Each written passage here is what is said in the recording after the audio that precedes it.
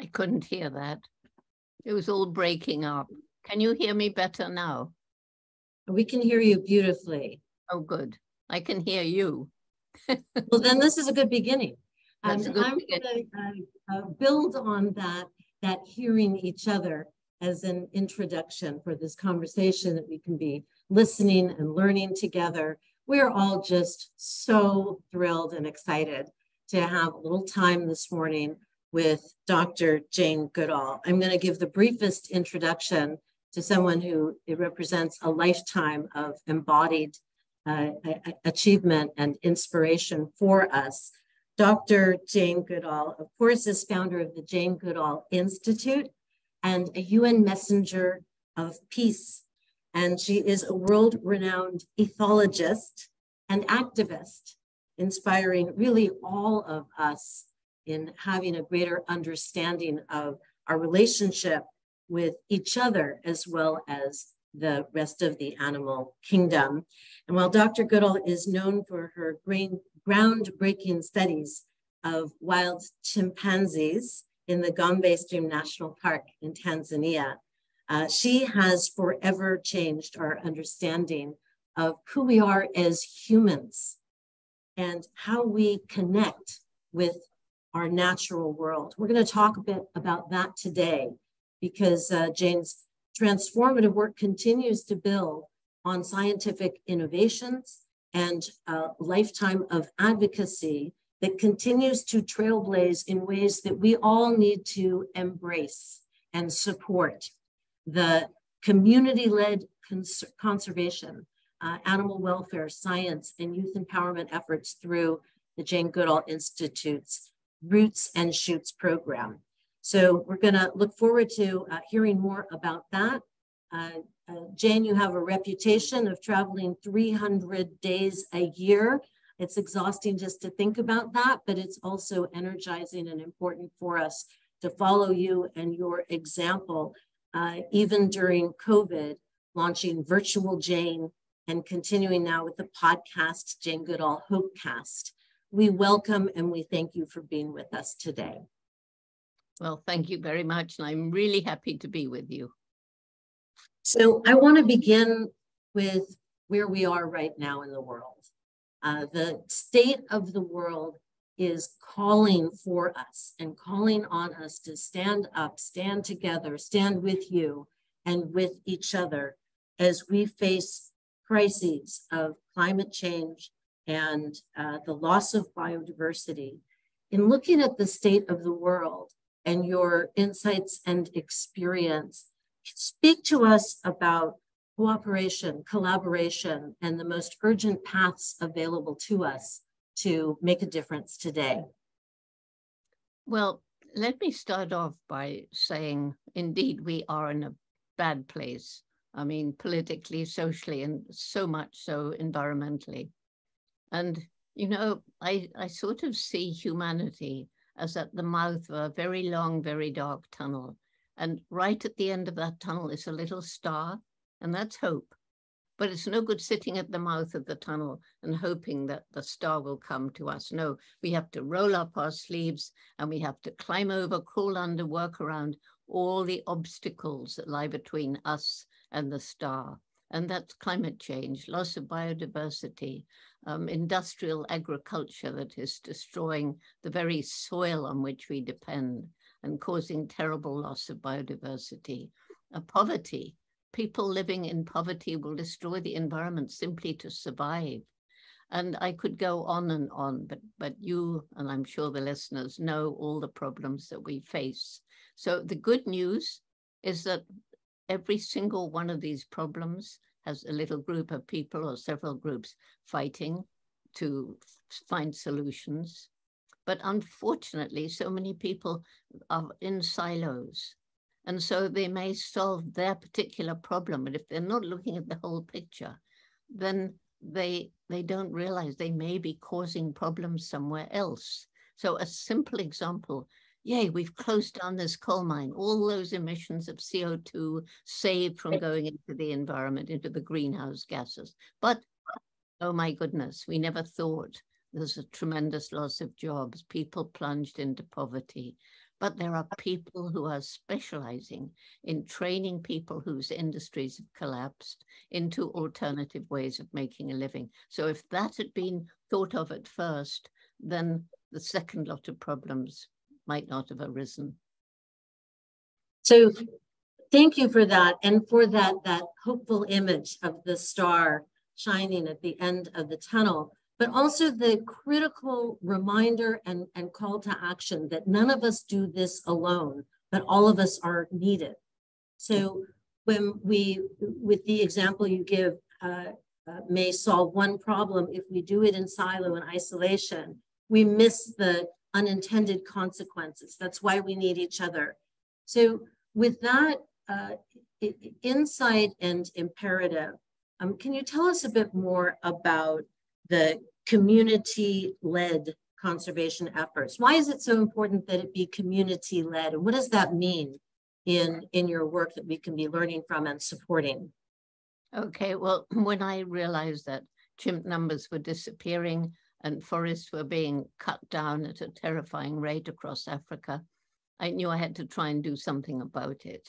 And I visited the chimp study sites and learned a lot about the problems facing the chimps. But I also learned about the plight of so many of the African people living in and around the forests. And it was crippling poverty, lack of good health and education, degradation of the land as populations grew and they moved further and further into wildlife habitat, risking disease. And when I flew over the tiny Gombe National Park, where we're in our 63rd year of studying chimps, when I began in 1960, it was part of a great forest belt. By the late 1980s, I looked at a little tiny island of forest that was Gombe, surrounded by bare hills. More people living there than the land could support, too poor to buy food elsewhere. Land infertile and overused. And it hit me, if we don't help these people find ways of making a living without destroying the environment, we can't save chimps, forests, or anything else. And so we began this program, Take Care, or Takari, and it's very holistic, but it includes not just restoring fertility to the overused farmland without pesticides and herbicides and other horrible chemicals, but scholarships to give girls a chance of secondary education. And it's been shown all around the world as women's education improves, family size tends to drop. And we provide family planning information, and we do water management programs, land use management programs. It's worked so very well that people now understand conserving the environment isn't just for wildlife, it's their own future. And that program is now in a total of 7 African countries. Which is amazing. And it really speaks to the critical strategy of recognizing how interconnected we all are, the interconnectedness of this ecosystem in which we're a part. We too often separate out us and then nature as if we're somehow not natural beings. And I want to ask you more about that interconnected ecosystem, how we can learn from different kinds of intelligences, how we can share that knowledge, and the role that you speak of, that Roots and Shoots has played, and that we might be able to support. I appreciate in particular calling out the way that it works. It works when we are taking into consideration land use, land ownership, the people's needs, the role that women and girls play. I thank you for my daughters and my son and the inspiration that gives us. But tell us more about where your vision for Roots and Shoots is going and how we can support that. Okay, well, let me back off a tiny bit to say, yes, the interconnection part is so very important. And, you know, as you say, we're part of the natural world. The thing is, we depend on it for food, air, water, everything, but we depend on healthy ecosystems. And an ecosystem is this complex mix of plants and animals, and each one has a role to play. So as one after the other they disappear, so the ecosystem will collapse.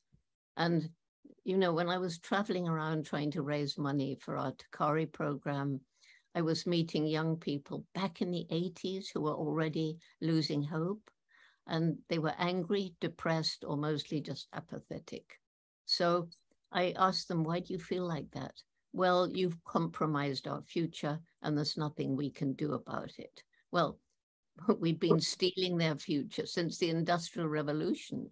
But was it true there was nothing they could do? No, I firmly believe there's a window of time. And if we get together and take action, it's not too late to slow down climate change and loss of biodiversity. So Roots and Shoots began with 12 high school students in Tanzania. It's now in over 65 countries. We've got members in kindergarten, university, even some adults, and everything in between.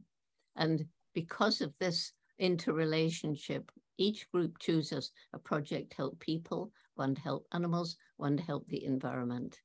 And I think that, well, its main message is every single one of us makes an impact every single day. And out of this, when we try and bring them together from different countries, usually virtually, they come to understand that much more important than the color of our skin, our language, our nationality, even our religion, is the fact we're all human beings. We all laugh, we cry, our blood is the same, we're a family. And so Roots and Shoots, these young people, I cannot begin to tell you how much hope they give me. Because when they understand the problem and they are empowered to take action, it's all about working out your own choice of problem. We don't tell them what to do, they choose. And then they roll up their sleeves and they take action on the plan they've devised. And they are changing the world as we speak. What an amazing, not only legacy, but forecast for how we move forward.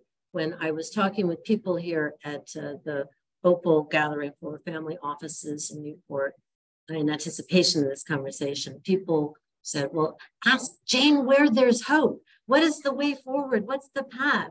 And this is one of the great ways that we can join you in a path through that tunnel towards the star. You speak of the importance of everyone making a difference and finding their way and their role. And that brings me to the importance of community-led, not only conservation, but activism, and how we come into our partnerships in a way that builds trustworthiness. There's been such an assault on our trust and our sense of hope and how we work together. I'd like to invite you to share with us how we can work with you and how you see partnerships as being successful. What are the key elements? I'm reminded of your early work trying to gain the trust of the chimps you were working with and learning we needed to meet them where they are. How do we do that, learn from that now with each other? Well, I think the first thing, obviously, for a successful partnership is a shared vision.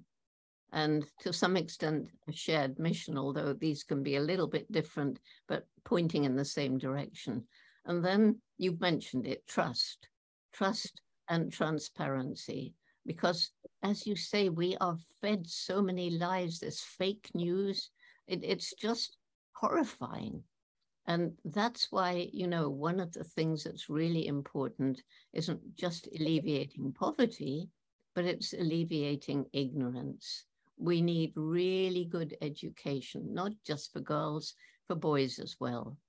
And we need to throw light on the darkness that's being created by all this fake news. And it's very hard. I mean, if young people are told by people they've been brought up to respect that things are so, well, of course they're going to believe that. So how do we change that? That's a difficult question to answer. Do you have any idea about that? Yes. Well, one of the ways I think we can build and rebuild trust that you embody is to be trustworthy and to establish trustworthiness. And that comes from transparency and authenticity and sharing our creativity. You mentioned the central importance of having a vision, establishing, articulating a vision, sharing that vision. One way that we share that is through our creative expression, through our work, our relationships, our actions, our choices, our investments, our philanthropy, and storytelling. So I have a share and tell here. So I brought a copy from my children's bookshelf of this beautiful book that Jane wrote that my mother gave me to read to our kids, and we did, The Eagle and the Wren. And it's a beautiful fable that I wanted to share here as a way that we can take an example of building and rebuilding hope and trustworthiness. I think, so I'd love to hear more about what you see as the role of storytelling in general, in all its forms, and then in particular with the arts and creative expression in magnifying the light from that star at the end of the tunnel.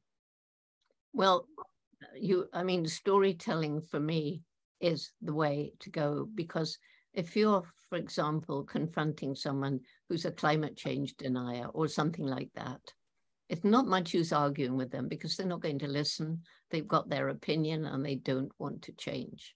So I try and spend a few moments trying to get a feeling for who I'm talking to. And if there's something in common, maybe we both love dogs, maybe, I don't know, something. So then in your storehouse of memories, pull out a story, because the way to change people is to reach the heart. And we need head and heart working in harmony to attain our true human potential. And, even if the person doesn't seem to change, you've planted a seed in the heart, and people have to change from within. They're not going to be battered into believing. Something's got to reach in there. And that's how people change. Beautiful. And I think we all aspire towards that. And one of the things that's so powerful about that message is that we all have that heart. We all have that capability, that potential. So I'm going to ask more personally, what sustains your magnificent heart in this work? What keeps you going and energizes you to keep inspiring all of us? Well, for one thing, I'm quarter Dutch, and they're known to be very obstinate. So I'm not going to be. So, but also it's passion. I mean, I care about the environment. I care about animals. I care about my own grandchildren and theirs and everybody else's. I just love children. And, I care so much about the animals out there and the dogs and the cats. And I think all the time of the animals that we put in these terrible factory farms, that each one has a personality and each one is capable of feeling bewilderment and fear. They all feel pain, every single one of them. And so it's these kind of things that bother me and keep me awake at night and just make me determined to keep on fighting. And fighting alone is no good. So reaching out, forming partnerships, realizing that nature is really resilient given a chance, and places we've destroyed can once again become green and beautiful, and animals on the brink of extinction can be given another chance. And children who are just in deep depression, once they join something like Roots and Shoots, their lives change. They tell me almost every day. So because of that, I have to go on. There's no way I can stop. And it may sound kind of corny and weird and whatever, but I just feel I was put on this planet with a mission. And there's nothing I can do but follow that star.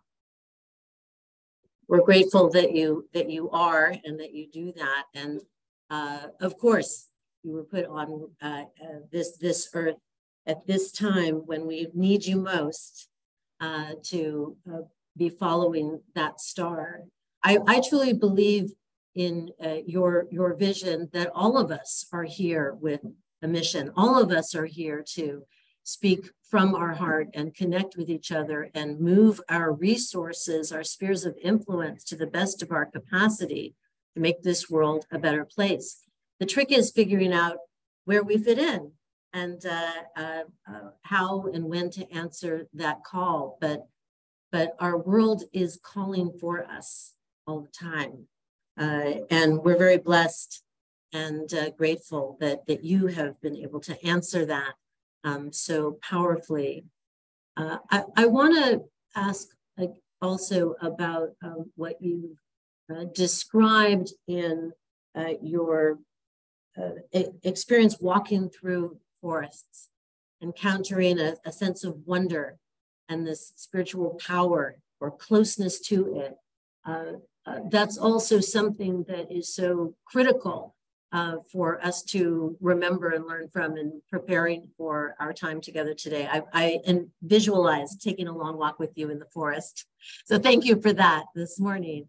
But tell us what that gives you and how we might learn from that, walking through our own paths in forests and what we need to do to make sure those environments are sustained. Well, you know, for me, being alone in the forest, if you're with somebody, even somebody you love, then it's two people in nature. If it's just you, you're part of nature, and the ego isn't there. You're just part of this whole beautiful, glorious, interconnected forest world. And I do feel a great peace, a sense of wonder, and a connection with a great spiritual power. And for me, it gives me strength. And so it's now been proved that especially small children need nature for their healthy psychological development. And you know that in Japan and Canada, maybe other countries too, I don't know, doctors can actually prescribe time in nature for mentally disturbed people. And it's calming, just like the presence of a dog or other animal is also calming and healing and works wonders. And you know, we are part of this natural world, and more today in our busy lives, people in the middle of the city, as you said earlier, they are increasingly divorced from the natural world, and this is an absolute tragedy. So Roots and Shoots, we really encourage people to get out in nature, and if we can't take children in an inner city, for example, into the country, because of the insurance you have to pay to get a bus, it's inhibitive. Take nature into the schoolroom, take plants, the wonder on a child's face when they've tended a bulb and they see it suddenly blossoming, or they see a caterpillar hatching into a butterfly, you know, things like that, the wonder. And if children don't learn to understand and love nature, they're not going to want to protect it. Well, thank you so much for this time. I'm just absorbing and grateful for this moment. I know we're all so inspired, not only to honor your example, but find our own paths through that tunnel towards the star, recognizing that we each have our own paths to take. We're not alone, and we can support and connect with each other.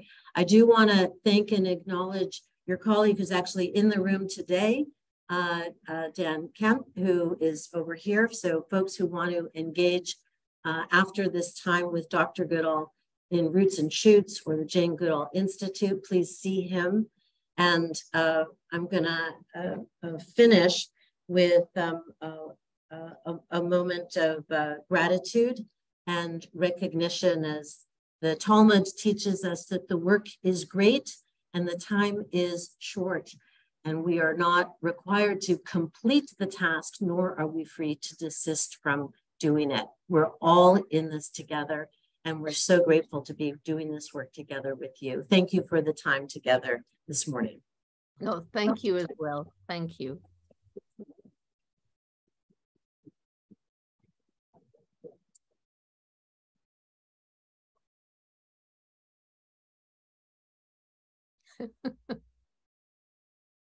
So I think we're going to wrap up there, and I'll invite Dan back to the stage. Jane, thank you so much for this time. Thank you, everyone, for being here. Final remarks. Oh, I've been given an extra moment. Jane, any final remarks? Please, let's take a few more moments with you. Well, honestly, I think the most important message is what I've already said, that each single one of us can make a difference every day, and we can choose what sort of difference we make. And it will be different for different people. Some people can make a huge difference, but if we think about our environmental footprint and we try to behave decently to other people and to, you know, animals and nature, to show respect, then we move towards a better world. Respect, respect, respect. Thank you, thank you, thank you. Yes. So please.